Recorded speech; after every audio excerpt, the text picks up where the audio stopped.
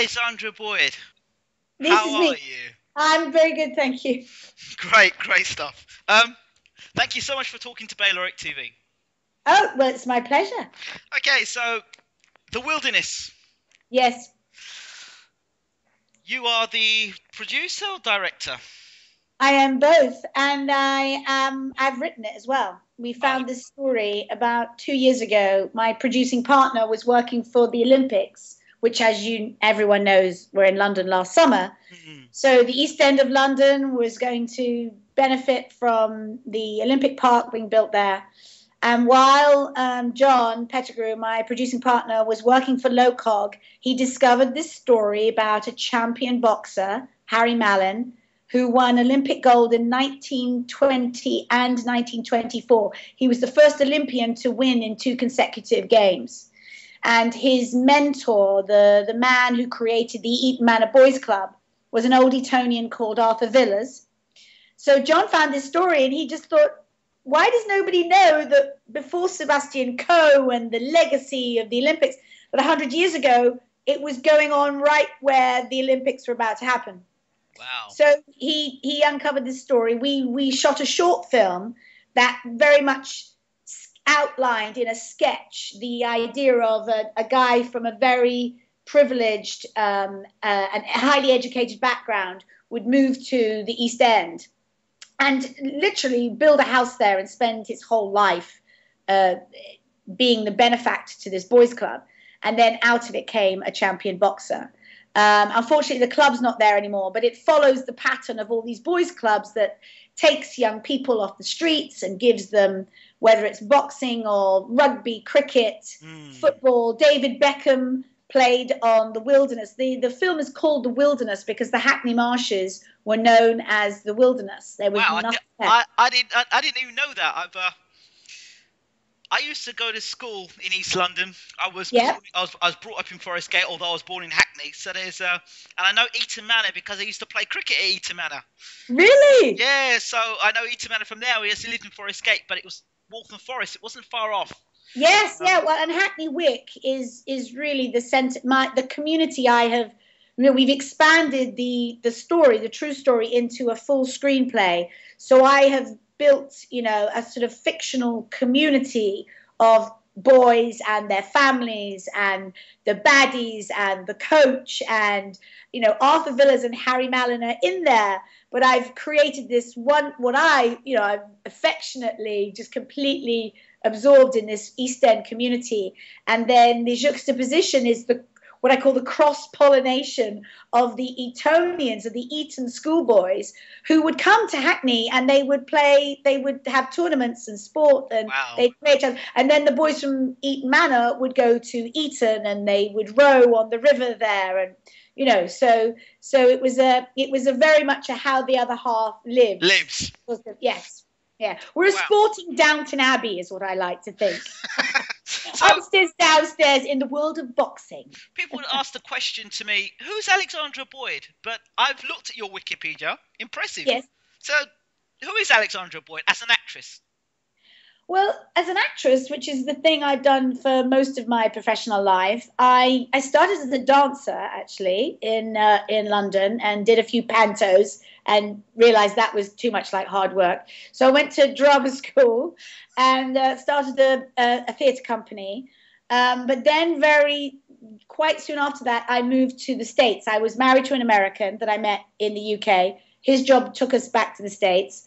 And I ended up over 17 years living in about 4 or 5 different states in the United States and typically ending up in Los Angeles.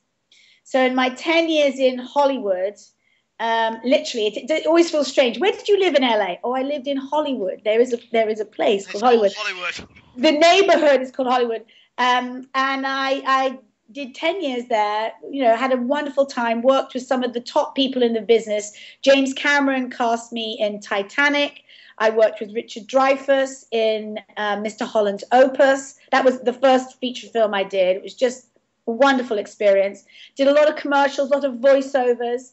And then I realized one day when I was driving along the streets with the sun shining and the palm trees, and I just realized I wanted to come home.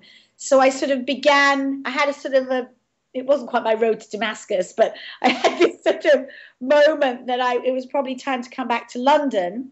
So, and you know, you're an expat where you live. There's a huge transition that Yes. occurs. Having the idea and finding the wherewithal to move is one thing, but it kind of takes about 2 years to resettle, even when you're going home. Absolutely. So, but within 2 years, almost to the day of flying back here, I got a fabulous part on Coronation Street. And I was on Coronation Street for 6 months playing a sort of sassy, gobby, sexy, rich wife of a rich guy, and had cat fights in the Rovers and, you know, all this sort of stuff. Great fun. And then when that finished, not long after I began writing, I wrote a short film. We tried to raise some money for that. And then that crossed over with John finding the Harry Mallon story. And 2 years later, here we are. So Wow. So in terms of your connection to the boxing community, do you like boxing? I do, but of course I get that question all the time now. So are you a boxing fan? And I was not, I'll be right, I was not a boxing fan before I started this project. I'm not really a sports fan, although when I count it up, I've played a lot of sports, but I'm not an athlete. Like I rode in a ladies' 8. I played polo a long time ago, about 25 years ago. My ex-husband and I had polo ponies. So I've rode, I've played polo, I've, just done all these. And then I started to learn to box because I figured if I was going to direct actors to box, I've got to have a clue about the physicality of it and the emotion of it. So when I talk to boxers, especially the champion boxers who've worked so incredibly hard to attain and then maintain champion status, there's a very similar parallel to acting. Absolutely. And the drive and the people telling you, you know, how hard you've got to work, or it's very competitive, you know. Oh, really? I didn't notice all these other actors in the world I had to compete against. With. Like, yes. You know, state the obvious, why don't you? So the more I speak to boxers and the more I go to boxing matches, for me, I think I can't call myself a boxing fan because I'm coming from it from the psychology and the emotion and how you sustain that and what drove you to be a boxer. What keeps you being a boxer? Are you doing it for yourself? Are you doing it because you came from the streets? Are you doing it because you've got some, who knows? Every story is different. Slightly different, but they kind of have a common starting point and then obviously a common goal. And you know, I talk to some of my friends who are movie stars and it's kind of lonely at the top there. You know, it's not necessarily an enviable place to be. And one of the first champions I got to speak to was Lennox Lewis. Okay. And I said, what I see is that you're an amateur kid boxer. You do really well. You start going up the ladder. You get an Olympic gold medal and everyone's like, yay, Olympic gold medal. And then all of a sudden everything turns because all these people around you see that they can make a chunk of money out of you being a professional boxer. And all Lennox did was he's like, mm-hmm. Mm-hmm. The story is the same. The minute you become an A-list actor because you won the gene pool lottery and you're quite talented, so you look fabulous and you can do a bit of acting and you can cry on cue and you get a movie that could be the equivalent of your Olympic gold medal, and all of a sudden everybody wants a piece of you. It's interesting because the whole Bayloric, the whole theme, I'll tell you a little bit about Bayloric and then come straight back into your point. The whole thing about Bayloric, I coached cricket, but it was about creating champions on and off the field. So when we've gone to doing Bayloric worldwide and now doing the TV and the audio shows, it's about talking to champions, how they've got to the top, what it's taken for them to get to the top, but not just in boxing.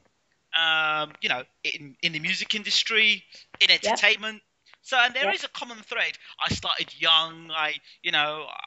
Some people didn't want me to do what I did, but I stuck at it. I overcame various issues, and it's the common thread. And then Yes. the challenge I've had to face, and then becoming that champion, and then maintaining that championship form, which Yes. sometimes is even harder than actually getting to the top. Yes. It's a different type of battle. I don't think it is sometimes. I think it always is. It always is. It's a different battle, because now you're battling against staying at the top and watching other people trying to pull you back down. Oh, yes. In a process, so it's a different battle. How do you deal with critics? Because boxers have to deal with criticism. How do you deal with criticism? Oh, I have to say, like, the only real critique I've had is in newspaper reviews of, say, plays I've been in. Oh, yes. And a long time ago, somebody said, just don't read the reviews until you finish the play. Because what you'll do is you'll try and tailor your performance to what one person said. And, and what's also very easy to do is that, you might get one bit of criticism. All your friends like, oh my God, you're amazing. You made me laugh so hard. I cried at this bit. You ignore all of that, all of your close friends and family who want to support you. And you let one punk who kind of sits there and comes to plays or goes to movies and thinks they have a platform, so they get to write about you. But it's one person that you may never meet. So now what I do is I just sort of read them and I go, oh, that's kind of an interesting point of view. Have you ever been in a play? Have you ever made a movie? Have you ever done this or that? And a lot of critics, I'm not knocking the critics either, but a lot of it's yeah, and also it comes with being older and more experienced and knowing that I can do a good job. And actually, sometimes you don't hit the sweet spot, but you gave it a bloody good try, So to take it personally, I certainly don't do that anymore. I got one review of a play I did it was just me and another guy. We were a married couple. Okay. And it said Alexandra and the actor, who shall remain nameless, looked like there was so little chemistry between them. It looked like they rehearsed on the telephone. I think that's quite funny. Well, it is quite funny, but after you put a lot of hard work into something, you always get one person that comes out and Jack O'Fox and makes his comments, So, but I guess if you use their criticism in the right way, they make us. They make us work harder and achieve more. And yes, the driving force, motivating factors. Exactly. And you can't. I'm getting criticism, or I'm getting feedback on my script already. It's got too much of this, or you missed the point on that, or you can't make it too sentimental. And I had one dear friend of a long time, I really value her opinion and have done for many years. And she started sort of making her personal list of what didn't work for her in the story. And I banged the table. I said, I can't make a movie just for you. I'm making a movie for the whole world. Now, I mean, this sounds terribly grandiose. I'm making a movie for 25-year-old girls. There's a love story between an Eton boy and an Eton Manor. An Eton boy and an Eton Manor girl, like, Romeo and Juliet. They come from, a cross-class love affair. Nobody approves. So I've got the 25-year-old female dating markets covered. I've got the boxers covered. I've got the war historians. I've got this theme, that we all go to the movies for. We see a character that we love and we see him get put through the mill and we want to see how he overcomes every obstacle put in his way. And a lot of people, some people don't want to see that movie. They think it's too, the Hollywood ending isn't for them. They want to see what I call movies to slit your wrists by. And I'm not making a movie to slit your wrists by. So in terms of Wilderness, and it's a boxing movie, And Yes. apart from talking to Lennox Lewis, who else have you got involved with this project in terms of getting their advice or even contacting them through Twitter or Facebook? Who have you really got involved so far with it? Well, as far as boxers, Yes. I've spoken to Anthony Joshua, Okay. who won the heavyweight Olympic gold. gold. Yes. And in fact, he's something of a hero of mine, because that day that Britain won 3 gold medals and a bronze as well, I think. But it was a big day for British boxing. And I had been sort of courting a studio, a big studio that you will have heard of, and I kept emailing and linked in to this one guy who is, you know, part of the movers and shakers of that studio. And the day after Joshua, as his friends call him, Joshua and all those kids, including Nicola Adams, won those gold medals, I got an email from him saying, "Can I read your script, please? Given the fact that you've written a movie about British boxing, a British boxing Olympian, I think it's time I read your script." And we are now, you know, they've got us on what they call a watching brief, which means, you know, as you go along, as the story of the production of the film moves along, we want to know how you're doing. Wow. So it cross references all the way. The London Olympics were huge for us. So when I met Joshua, there was an amazing photograph in the Daily Mail of him. It was an aerial shot of him just having left hooked this Italian opponent. And it's the most beautiful photograph in and of itself. And I had it on my desktop. I didn't do it to impress him. It was just on the wallpaper of my iPad. And I said, "What was going through your head when you threw that punch?" He's like, "Gosh, I don't know. I just wanted to, you know, I just wanted to win." But so, you know, that this sort of the art and the art of the sport are very much crossover. Spoken to Barry McGuigan. Wow. Barry's really interesting because he trained Daniel Day-Lewis in a Jim Sheridan film called The Boxer. Yes. And we talked a lot about, the psychology of an actor like Daniel Day-Lewis, who, you know, is just brilliant in everything he does and absorbs it, you know, throws himself and, you know, becomes the character. And Barry was talking about how he, you know, Daniel Day-Lewis would actually spar. He wanted to have the whole experience. And at the same time, Denzel Washington was training for the Hurricane. Yes. But Denzel had done a bit of sparring and it given him a headache. So he decided he didn't need to go that far. But Daniel Day-Lewis was, you know, he became a boxer. He became a boxer. Wow. You know, and it's been, and then an Ethan Manor boy boxer in his 70s now is Nicky Gargano. He was an Olympian in 1956. Okay. And he came home with a bronze, and I think he should have got the gold. But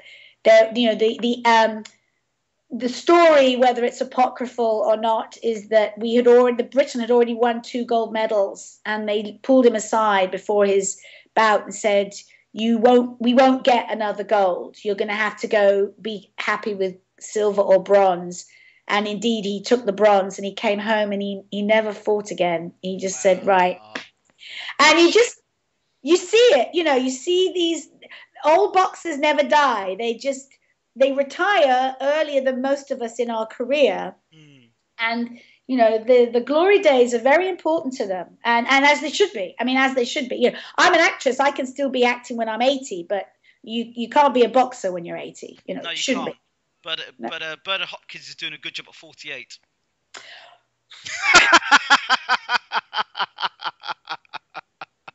I winced then because I'm older than that, and I'm like, I can barely do 10 in a row, and then a double jab like that, and I'm bright red in the face, and every corpuscle in my body. I come out and I'm like this. I'm like, no photographs, please. I'm unrecognizable. After an hour of just pad work, I can't imagine. But then I'm a girl as well. I'm a girl. So boxer who wants to talk to me. I love it. I have warm, fuzzy feelings whenever in the correct way when I speak. Alexandra. Well, well, listen, I'm bringing it back to your common thread. It's the common thread of determination. And, you know, I'm now transferring everything I've learned as an actress in the business side of it, in the in the mindset side of it, to this film. Because, you know, my industry, the film industry, is very risk averse. And they don't want a first time director. They want a director who's delivered a film before. They don't want, you know, it's all right. The script is okay because the script is done. And, you know, my passion for the story and my confidence in my ability to make the story come to fruition, you know, in the form of a feature film, you know, there are lots of obstacles in my way. Forget the money, you know, it's changing people's opinions about, you know, even female directors, even though it's kind of a nice subject with Catherine Bigelow winning the Oscar a couple of years ago. You know, women are not perceived to be, you know, they say female film director. When it's a guy, it's just the director. Yes. Female boxer, Nicola Adams. Yes. Why not just boxer, Nicola Adams? She's always female boxer. Yep. I'm afraid that is for a while. Yeah, I mean, you know, I'm an advocate. I don't know how you feel about women's boxing, but I'm an advocate for it. I do like women's boxing. It's a shame it's not on TV as much. I was a fan of it back in the day. Yourself, your thoughts? Women boxing. Well, I think it's all part of female empowerment, which again sounds terribly grandiose. Spice Girls. Yeah, well, Girl you power. know, but it's gone a bit. You know, we still have a lot of work to do, and there's the women's movement. You know, 50, 60 odd years ago, sort of didn't do us any favors. We still want to be feminine. We still want to be strong, and we still want to have opinions. And God forbid I should not be allowed to voice my opinion. It's still, you know, it's still a struggle. So for instance, if a woman chooses a sport that's not tennis but is boxing, there's probably going to be a reason behind that too. Yes. And if she excels at boxing, there's going to be a mindset, because she's boxing another woman. It's not like she's in there with a 6 foot, you know, 250-pound guy. So there's an evenness there. And I guess it's just the question of whether something that's even controlled violence is appropriately feminine. I think I'm gonna leave my jury out on that, because I don't know. Okay. But I certainly think that there's no harm in what Nicola Adams represents as a champion female. Okay, fair enough. How, in your eyes, what do you think it's going to take for this movie to be taken seriously? Because saying, well, she's female, it's Alexandra Boyd, well, you know, it's not one of the big, well-known directors. What do you think it will take, not only for people to bite it and say, yeah, we want this, but for it to actually be a hit? What do you think it's going to take?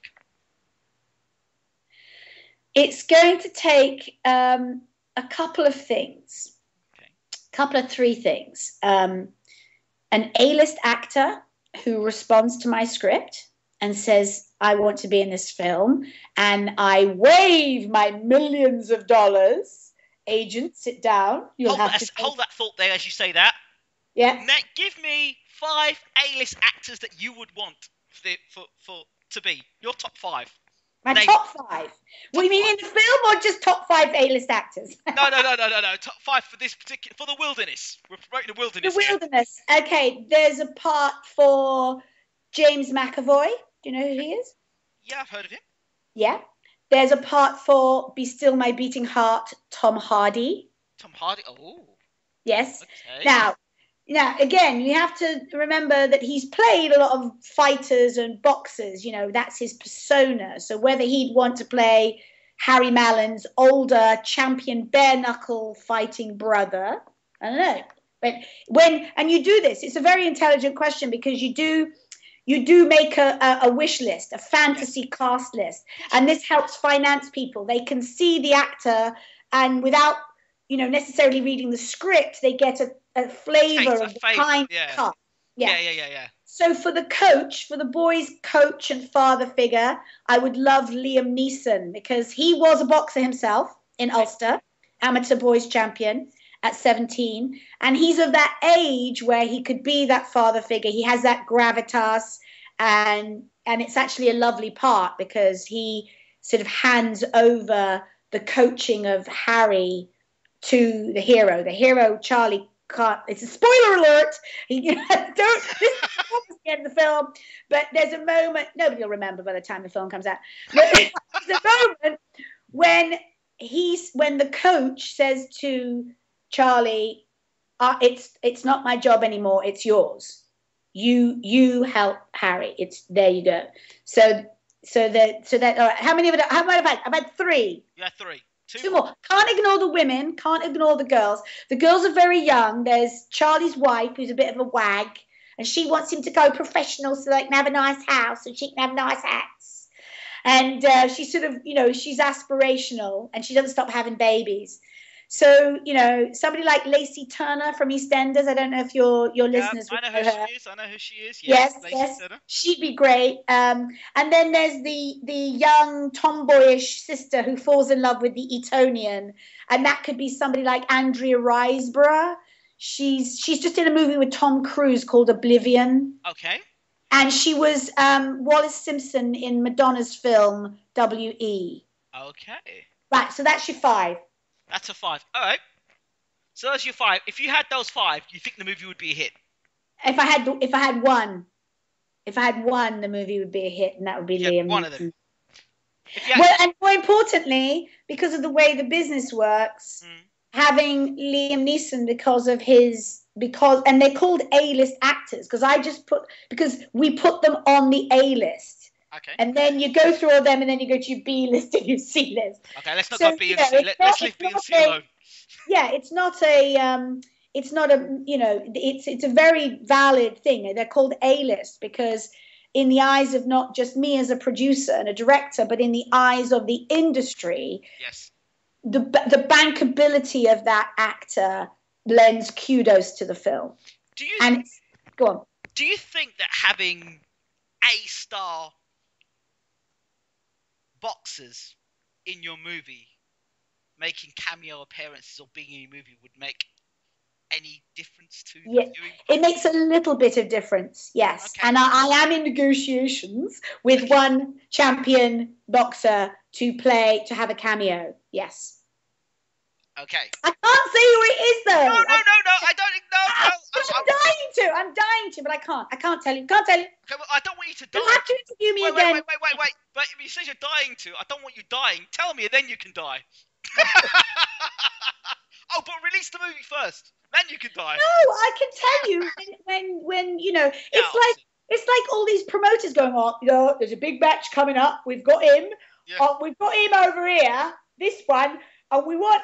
Well, we can't tell you who the other one is. Yeah, I know. Because they haven't blooming well got a match. So I have and I have him, but he hasn't, Okay. In terms of choreography and for throwing the punches and to do the boxing. Yes. Have you ever? Okay, let me put it away. Let me ask you the question. So let me put in a suggestion in. Who will you be using for the choreography for the boxers? Yes, an amazing 25 years in the business stunt coordinator called Derek Lee. He is fantastic. He's done James Bond films. He was the stoker in Titanic. When Kate and Leo are running through. Yes. They're running and they're putting all the coal into the engines. Yes. He's the one who goes, "Oh, you can't go down there." And that's Derek. So he plays parts, but he takes falls for A-list actors, for big movie stars. Okay. And we've had many meetings with him talking about choreographing the fights in a vintage way too. Because even if I get an actor who's going to be training for 2-3 months to get his physique going or training as a boxer, he does still have to modify his boxing style To back 400 years ago. Yes, Yeah, yes. wow. You know, boxing is very different. Yes, it is. The gloves are different, and in fact, going to my Kickstarter campaign, where we're going to do this short film, this teaser, this trailer, like a screen test. We're using 2 champion boxers. One of them's Darren Barker, who's former Commonwealth champion. Darren's like, anything to get the film made, I'll show up, I'll do this. And we have discussions about, well, they wore leather gloves. But Derek, the stunt guy, says, well, they even though it's fake fighting, they will still connect. So we've got to take a real modern boxing glove and give it a leather skin so that it looks like an old style boxing glove, but it still has to have all that protection, because they just had horsehair in these gloves before. And they got heavy with sweat, and so I can't have my actors go for 8 hours. Even if they're choreographed, they've got to have proper gloves on. So yes, a lot of care and rehearsal has to go. And of course, I look at Darren and I go, Darren, you don't get to hit the guy all day. Well, that's all right. No, you can't hit it. This is not a sparring session. It is it has to be managed by a professional, and that's not me. That's a guy like Derek Lee whose job it is to make sure that people don't get hurt, but that it looks completely realistic. So where are things in terms of the actual release of the movie? You talked about the Kickstarter things. Talk to me more about Kickstarter. Well, we came upon this idea. It's a very American format of crowdfunding is the big name for it. Mm-hmm. And the idea is that you say, look, I've got this project and I need a bit of cash for it, and you lay it all out, and then whether it's a tenner or 25 quid or 100 quid, or you go up, and we as the project creators give a thank you, and it could be a t-shirt, it could be a thanks in the credits, it could be, we've got on our campaign, we've got a visit to Abbey Road Studios, sit in the Beatles studio and have your photograph taken on the mixing desk, and then lunch in the canteen. And Abbey Road is like, it's like Fort Knox. You can't get in, you have to be invited. So, we've got these great sort of money can't buy rewards. Another one is when we finish the short film, we're going to do a premiere at BAFTA, which is, the British Academy Awards. So we'll invite the people who bought that reward to BAFTA to see the film, So you give thank yous, you give real tangible thank yous. And the campaigns that are very successful, ironically, aren't the big, here's a £2,000, here's £1,500, here's £100. They are thousands of people giving a tenner. And I'm telling you, I have been tweeting every boxer I know, the ones I've met, the ones I'd like to meet, the ones I have found on Twitter. And bless their hearts, they are retweeting to their thousands of followers. But not one boxing fan has stepped up to our campaign. What do you think that is? Interesting. Now, here's a few things. Here's a few ideas. First of all, the boxers themselves. I think fans are very much... Not all of them, but fans follow what boxers do. If boxers say, all right, I'm going to contribute £10 or £100 or $100 towards this event, they see that. If the fighter does that, the fans follow suit. So, for example, if David Haye said, yeah, I support this, he turns up, puts his money in, says, all right, I'll put some money towards it, fans will follow because they like David Haye. Yes. But you can retweet all you want. You just put the retweet button. Is that making somebody commit? No, it's showing loyalty because that fighter has said press retweet, so I've pressed retweet. Now, if that fighter will turn and say, here's the link, go and donate money to, like I have, and maybe you've got a photograph of that person donating that money, that may spin and may get more fans involved. Another thing is, with the world of Google Hangout and videos we've got here and audio, to be able to do a situation, here's your opportunity to be a part of the wilderness, and Yes. that's another way of it's suggestions, but well, and I think you're absolutely right, and that so as much of a connection as we do have to the professional boxing world, I do think it goes back to us being an unproven entity. Well, yeah. So if I was Steven Spielberg showing up to a press conference or to a training gym, or I was, or somebody was, so that it's making those connections and getting that boxer to do that, and submerging yourself in the boxing community, literally I was there. Just at a Frank Warren press conference this very day. There we go. Big match at Wembley with Nathan Cleverly and Derek Chisora, and I'll get it back. Don't worry, I'll get it back. Get in there, love. Get in there. It's not an overnight thing, it's it's very interesting, and I'm always the only woman in the room, so I don't go unnoticed. So well, yes, well, just submerge yourself in that and reach out to those people as well, and get yourself on Steve Bunce's boxing hour. All right. You got his phone number? Oh no, I haven't. Sorry. Look, I'm on your program. I've just been interviewed by the Telegraph. I was just on a talk boxing radio show in New York. BillyC'sBoxing.com, I think it is. And I also was interviewed by the Hollywood MMA radio talk show. So, I'm getting lots of opportunity to talk about it. And I don't expect people to respond in the first instance. It has to be, there's that woman again talking about boxing. What is she whinging on about now?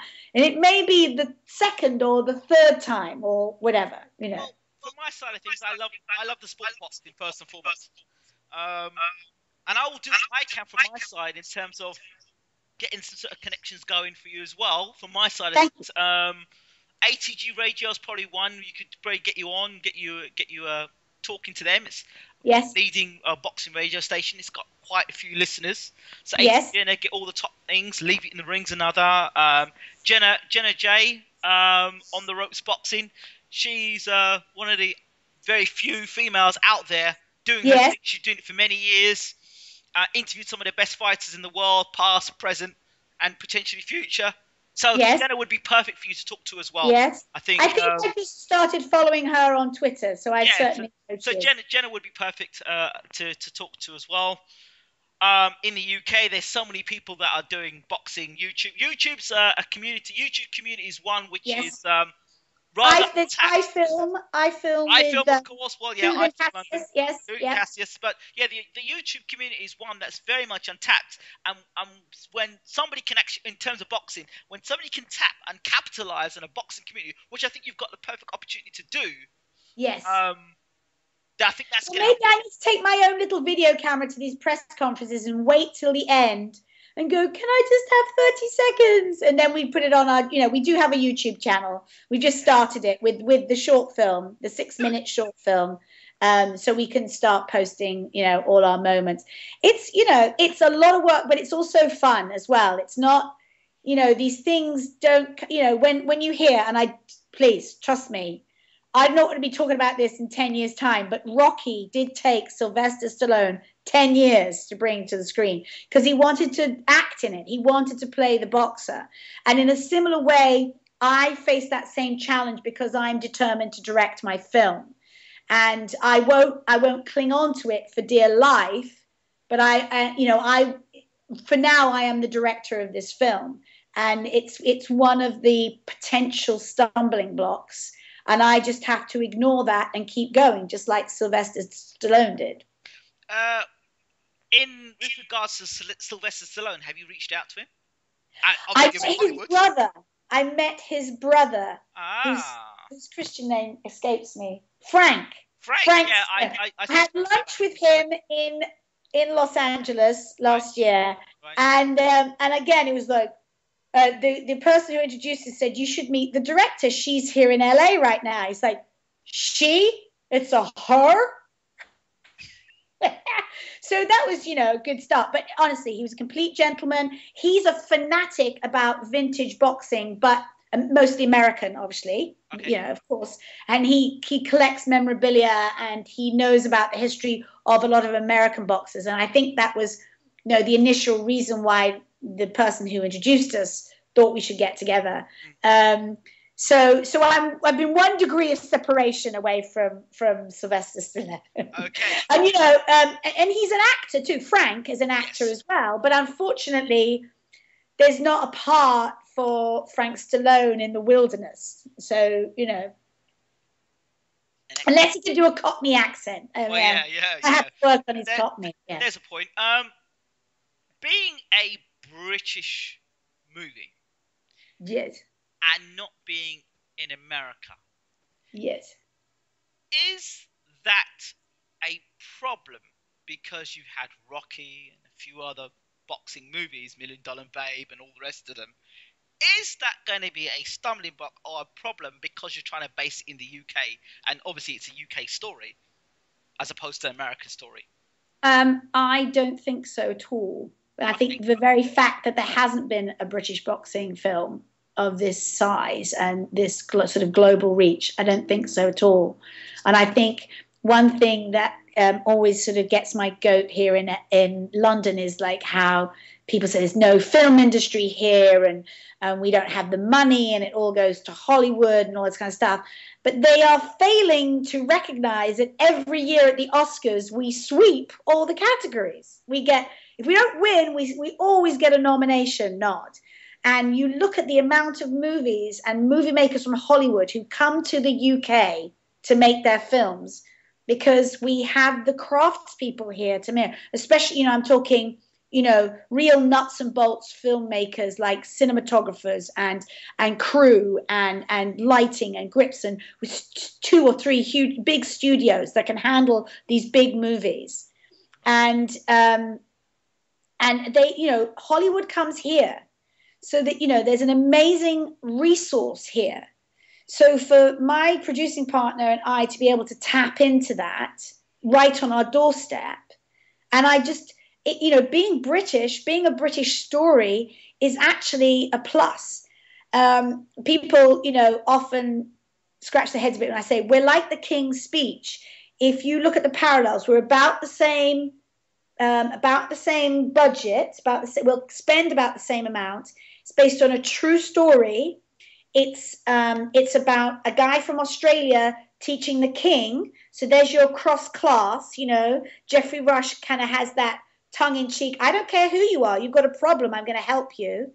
You've got vintage. You've got period film, which is not everybody's cup of tea, but I will tell you, the Americans love it. Why do they love Downton Abbey? Why do they love the King's Speech? We call it British movie pornography for the Americans. The architecture and the costumes and the accents. And so you love all that stuff. So you think? So yes, I think we are sort of fitting into that place in the film market. So I think being British, being based on a true story, being an Olympic story that ties into the Olympics of last year. And, we hope to release next November, so 2014, which will be midway between London and Rio.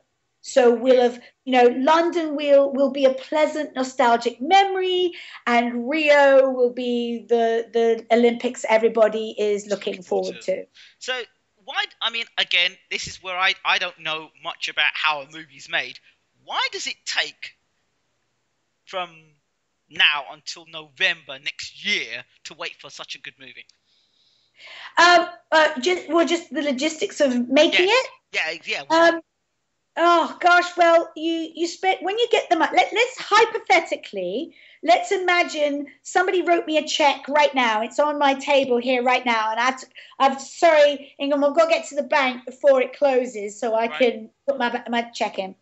So if we were a go today, you spend about 2.5, 3 months in pre-production, which is just literally talking about how you're going to make it, who you're going to hire, where you're going to shoot it, getting all those spending all of that money, starting to spend that money.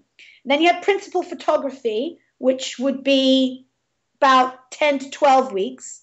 And then you spend another 10 to 12 weeks in the editing suite, putting the music in, putting the sound, all the elements that make it this full, rounded 2-hour piece of movie.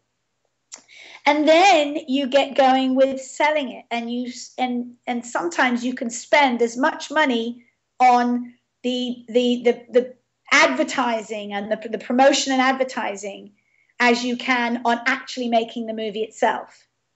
There's no point making a beautiful dramatic movie with lovely actors in it doing the best acting you ever saw, and nobody comes to see it because you didn't tell anybody about it. So, these movie junkets, all the entertainment television, all the press, all the everything, you have to start generating that buzz. And then you do screenings that are not for the public. They're for press, they're for feedback, they're for, all the stuff. And then you choose we are choosing Remembrance Day of next year because of the First World War element. We want to, next year in the UK and Europe there'll be lots of memorials because it's the 100-year anniversary of the start of the First World War. So if we started tomorrow, we'd have a little bit of time in hand to relax, have a cigarette, I don't smoke, glass of wine, and go, wait for the premiere. I mean, and that's what a well-crafted movie that you want to hit those sweet spots. That's how long it takes. It's a very valid question. What would it be like? I'm an A-lister. I'm the A-lister now. You're talking to the A-list. You're trying to get me. Who do you want to be? Do you want to be Denzel Washington? I'm gonna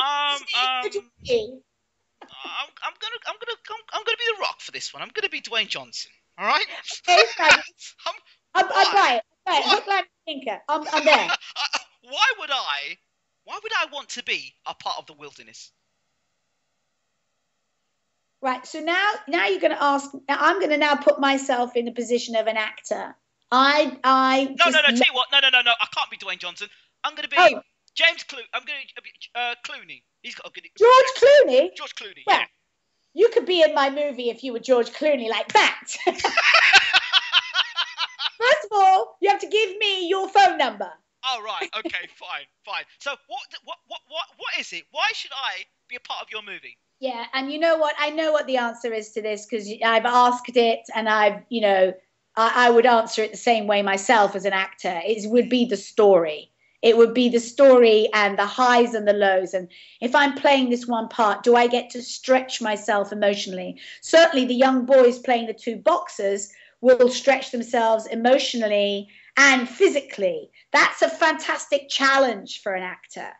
And then if you consider that there are lots of other supporting roles, if you're invited to be one of the supporting actors, you get to be part of this organic machine that tells this story about this community in East End and how it was transformed by a boys' club and how one of them rose out of the ranks to be a champion, and how the boys that came up after him emulated him and wanted to be like Harry Mallon.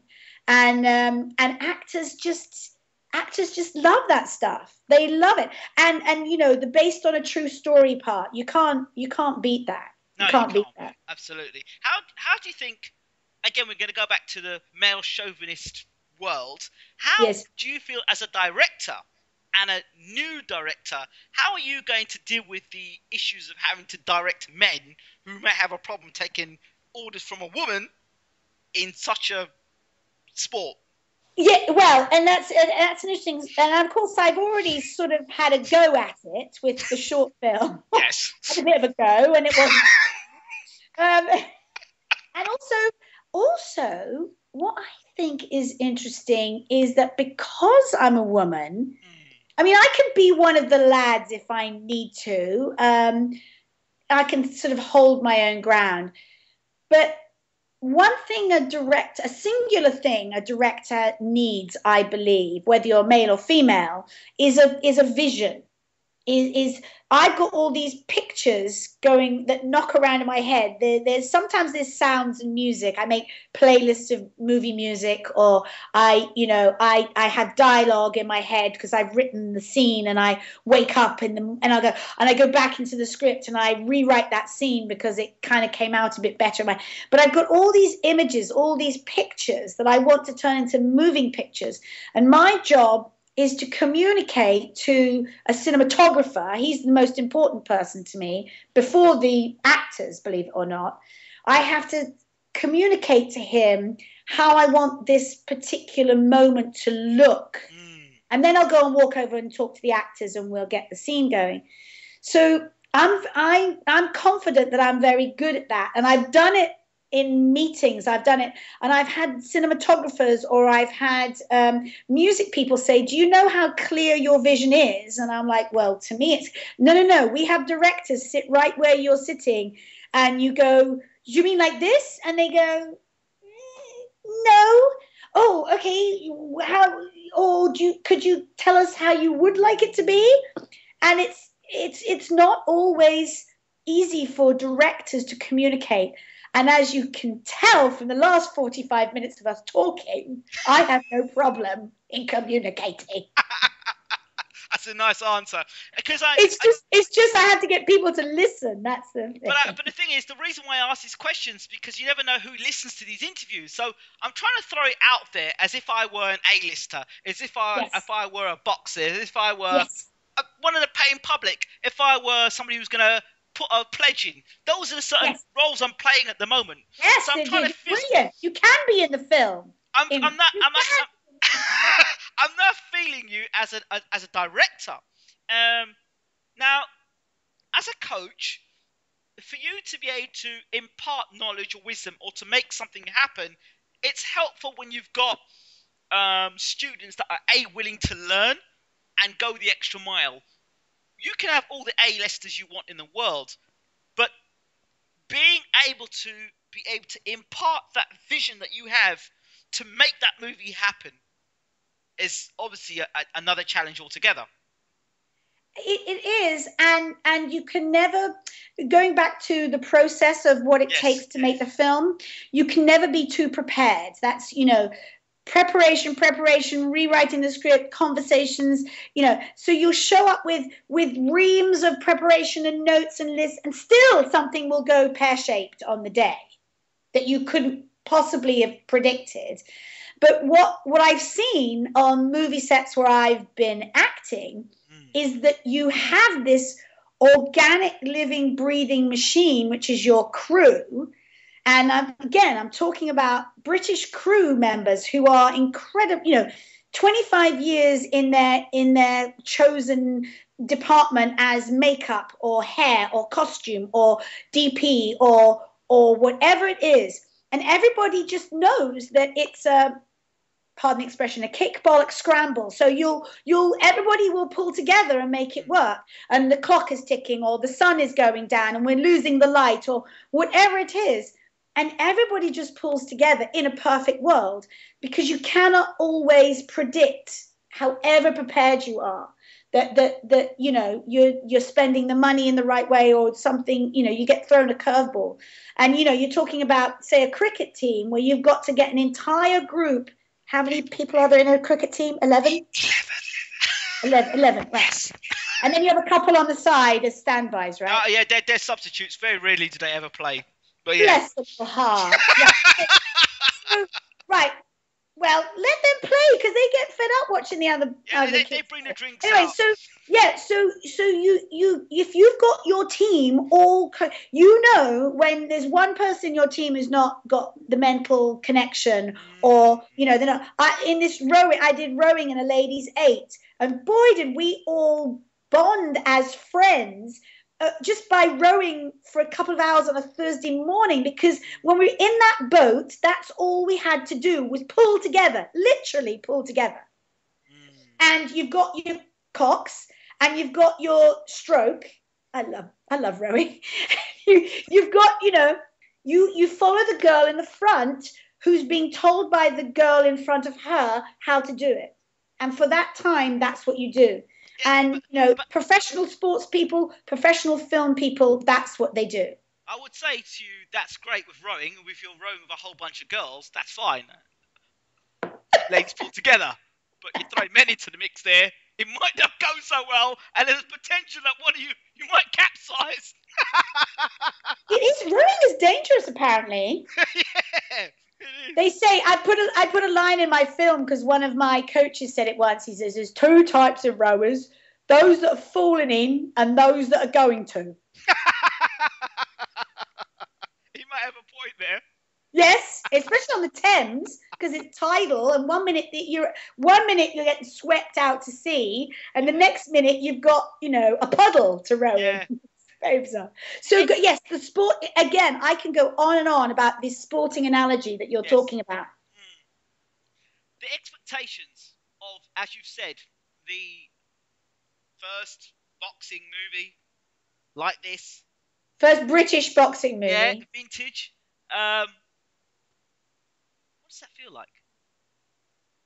The expectation of wanting to deliver and direct a movie. The boxing community, trust me, is not an easy community to crack. And when you do crack it, you have to be careful. Well, if I said, from my conversations with champion boxers like Lennox or Barry McGuigan or Anthony Joshua or Darren Barker, they can taste it when they are ready to win. Yes. And I can taste it. I've sat here and I've just, listening to you speaking, I'm like, I could sit here and talk about this all day long. But there gets a point where you get to sort of boiling point where you want to just get out there and do it. Come on! Go. So, does that answer your question? Yeah, good. I'm glad it does. I'm glad I've got you. I want all those blokes in the room. When you say, isn't that going to be challenging? Yes, of course it is. But how much fun is that challenge going to be? And the end of the day, when we look at what we've captured on film, we're going to use these HD cameras, that they do these action replay, the slow-mo action. And it's just spectacular. It takes your breath away. The human eye can't see film in that, can't see real life in that way. And you slow it right down. One of my Twitter friends is Claire Balding, who I quote. I told her on Twitter this week, Claire, I quote you in my production meetings. Claire Balding, during the Olympics, said, the aesthetic of a sport is judged by, do I want to see that again in slow motion? And she was talking about the dressage, and but you can apply that to definitely the boxing, the swimming, the water spraying, the tennis as well. It's so gorgeous. So even though I'm making a vintage period movie, I'm going to shoot it in a 21st century way with these cameras that we as sports. Sports fans, as people who especially watch a lot of sport on TV, it's how we're used to watching that moment that the producer in the little video room chooses to replay that bit while the pundits are having their little say. You're going to get that in my film, because why wouldn't I use that technology? It's the language of how we watch sport now. In terms of your Hollywood friends and people you have in Hollywood you've worked with, what's been their view on it? Richard Dreyfuss said, you'll make a smashing director, I imagine, which is very nice. I've known him for almost 20 years. So I'm like, Richard, I'm going to make a film. I'm going to direct it. He was like, oh, yeah, you'll be fine. Well, if you believe it. And then he's not, I can't call him a personal friend, but I did I went to see a screening of Argo that Ben Affleck directed, of course. And he was there, and I got to ask a question in the Q&A. And I specifically asked him the question about how did you make the transition between acting and directing? Because in the business, a lot of technical departments get invited to be directors, like editors or special effects guys. I guess they're perceived to be techie and, more got the. It's becoming more often. It's happening, but people don't pick actors out and say, here, you have a go at directing this film. So he laughed at me. He said, they don't let editors direct. And I was like, well, yeah, they do. At the BBC, it happens. Anyway, so he goes, when he was a young actor, he was on a set with Warren Beatty, who was a huge, idol of Ben's. And he's like, I just, I want to be a director. How do I do that? And Warren Beatty, they were on a movie set, and Warren Beatty pointed at the director at the time. He said, you see that guy over there? Yeah. Well, if that asshole can do it, anybody can. Right? Meaning, yeah, I've heard that so many times, and it's an inspiration for my own self. And so Ben Affleck looked back at me. He said, Alexandra, and I'd worked with Bryan Cranston, who was there as well. So Bryan had made a giggle about an independent film we had been in. He said, Alexandra, you've worked with Bryan Cranston, so you'll be fine. You're focused and determined. You've already done the baptism of fire working with Bryan. But his point was, you just have to do, if you want anything that's worthwhile, anything that has a smidgen of competition in it and elbowing other people out of the way, you've just got to keep at it. It's the not giving up part, isn't it? Absolutely. Ben Affleck did also say, and of course it doesn't hurt having George Clooney as your executive producer, and I did say, would you give him my number? I'm still asking for George Clooney's number. Nobody's given it to me yet.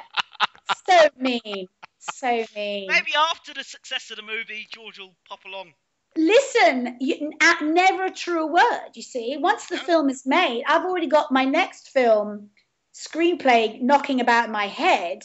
The second film, it won't be easy. It will be easier to be introduced to the right people. Mighty George to the premiere. Yes, he gets to come. He can come. I'll send him a ticket. Yeah. There you go. Alexandra, thank you so much for talking to Bayloric TV. It has been a pleasure talking to you, learning about the Hollywood life, the life you're now living in the UK, The Wilderness, obviously the movie that's coming out in November 2014. Yes. Seems like ages away, but it's very it's closer than you think. It probably is closer than I think, and like I said, I will do what I can from my end to. I appreciate that. I know in the boxing community. Do we need to say Kickstarter.com? Just search The Wilderness. Oh, I like to leave this last segment now coming in. All right. Before I end the interview, before I end, and I've said thank you to you anyway. Before I end, I'm going to say this. How do we learn more about the movie, apart from the fact that I'm going to be tweeting it anyway and put it in this video and all the rest of it? You're awesome. You're a star in your own right. Okay, so the Kickstarter, where we just need $10, $20 from everybody within the sound of my voice. If you can hear my voice, a $20 pledge will get you a thanks in the credits. And you go to Kickstarter.com and just search The Wilderness. That's easy enough. It'll come right up. And then we have a Facebook page, which is Wilderness Movie. And that's after the campaign ends on Sunday. We will have constant updates about where we are with the movie itself, the feature film, which is which is Wilderness Movie on Facebook. And we have a website, which is thewildernesscompany.uk.com. But the best place is probably Facebook, and then our Twitter is @Wilderness Movie. And Alexandra, do you have your own Twitter account? Of course I do. Yes. Thank you. Right. That's the most important thing. I just upgraded to using my own voice. I was using I didn't realize that Twitter really has to be about you. I was using this other sort of pseudonym that, that's me. So I've just changed it to Alexandra Boyd UK is my Twitter name. Please follow me. I'm feeling a bit lonely because I just started today. Alexandra Boyd UK. Okay, and I'll do what I can to start hooking you up with some people in boxing. I'm sure maybe. Oh, I thought you were going to say George. I'll give him a ring and see if he will give you his number. Yeah. Alexandra, thank you so much for talking to Bayloric TV. Thank you.